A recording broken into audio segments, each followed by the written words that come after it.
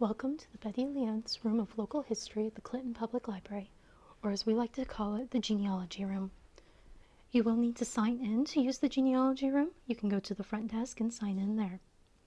This is just going to be a general tour of what the Genealogy Room has and what it can be used to help you find. Starting in the left corner of the room as you come in is the computer and the microfilm machine and the printer. You can print what you find from the microfilm you're looking up off of the printer. It's 10 cents per page for a copy, or you can email it to yourself. For the microfilm, it's actually down here.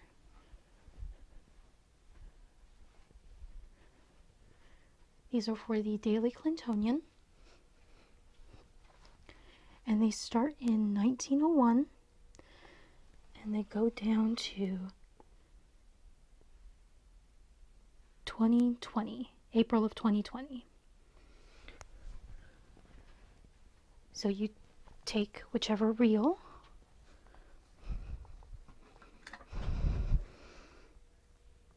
you'll need and you put it into the machine, and if you need help with putting it into the machine and getting it going, all of the staff here are trained in how to get the machine going. Next to that is the donated family histories.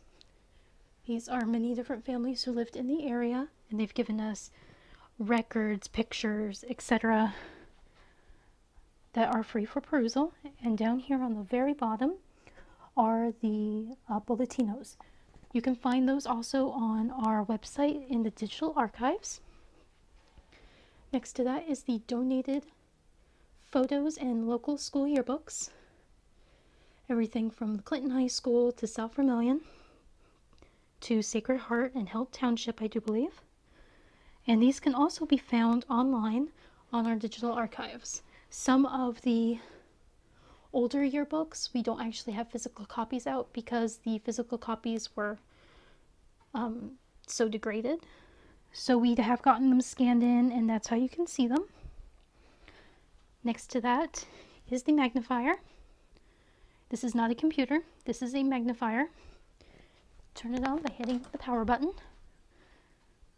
and putting whatever you're wanting magnified under there.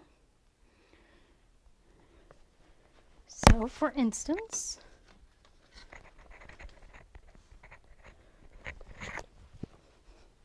I just put a brochure under there and it pops up here. Next to the magnifier is the birth records, cemetery records, and census records for Fountain, some of Fountains, some of Parks, Vermilion County, and then we have death records and cemetery records coming from the various funeral homes and the various cemeteries where you can find the people by year and by name. And those might tell you the lot, which if that happens, we have the maps right down here of the various cemeteries. I know we have Riverside and Walnut Grove and a few others. Next to that is the city directories, the coal mine and railroad records, and death records, more of them. The city directories are from Clinton and Vermilion County as a whole, and then Terre Haute. And then it moves down into the miners and coal mines and the railroads and more death records and the Vermilion County Asylum and the Park County Asylum.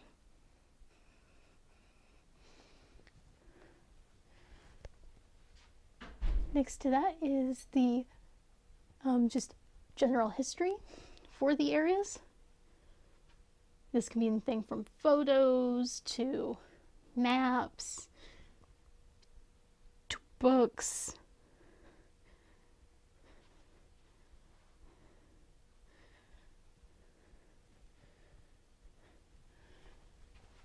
And then our final stop on the far wall shelves is the immigrant records, major events, marriage records, and veterans. This area did get a lot of immigrants. In this case, most in Clinton were Germany or Italian. fact, Northern Italian had some of the most that came in through. And these are for the citizenships, list of German immigrants, index of Indian and naturalization records, etc. Here are the major events. Things like the Norton murder, the Hollinsburg massacre that happened in Rockville or near Rockville. Then perhaps the most well-known serial killer to come from Clinton, Indiana, Orville and Majors. We have a lot of documentation about him. We have stuff about the Newport ammunition plant.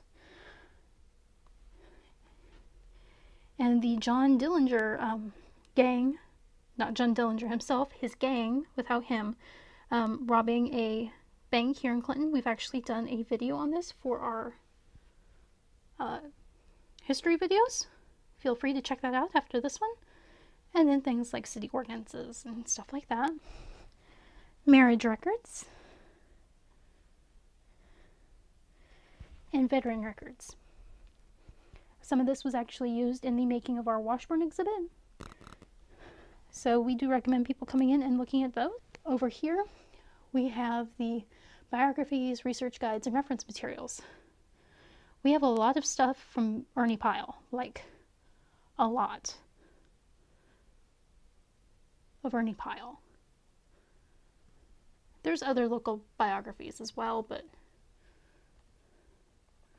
there are a lot of Ernie Pyle. Then down here are your resources and reference materials for doing genealogical research. And next to that is the obituaries, the local newspapers, and the Clinton Public Library's history scrapbooks.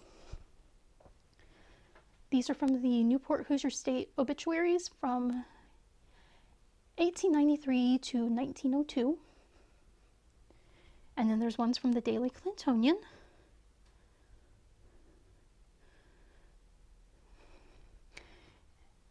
And more obituary things. And down here at the bottom is the Clinton Public Library scrapbooks. These are our history. We are currently working on the one for the current year, and it will eventually get added to as soon as the binder is full. One last thing in here. You may recognize this as a old library card or library card catalog. It is, and we've repurposed it for obituary cards from 1901 to 1983. What is an obituary card, you ask? Well, you have a name of a person who you know died, and you're looking for their obituary for some reason. So let's say you were looking for Otto Moore. I apologize for the blurriness. You can see the date that he was born, the date he died, and that DC on there means it was in the Daily Clintonian, and that was the date of the obituary. So it's always birthday, death day, and if there was an obituary on it, it would be DC. If it was the Trib, it would be T or TT or THT. And that is the Betty Lientz room, genealogy room. We hope that you come and make use of it. If for some reason you can't come yourself, or you don't have time to do the research yourself, you can email us a genealogy request and we will look up the information for you. However, it will take us time to look through all of our vast array of records, so it can take a while to get back to you. So if you do go that route, be aware that it may be a few weeks before we get back to you. Well, thank you all, and you all have a good day.